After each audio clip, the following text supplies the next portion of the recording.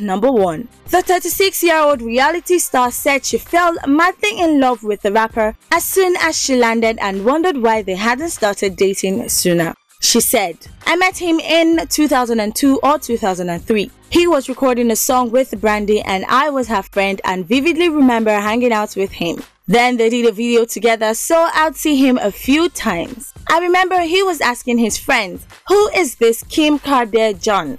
He didn't know my name and this was really cute. I think I had to go through that to figure out what I wanted." She went on to say that after her breakup, she was feeling really low and then he invited her to Paris and that was where the dating started. To get the full gist, check out our website at www.nigezie.tv and follow our social media platforms at Nigezie TV.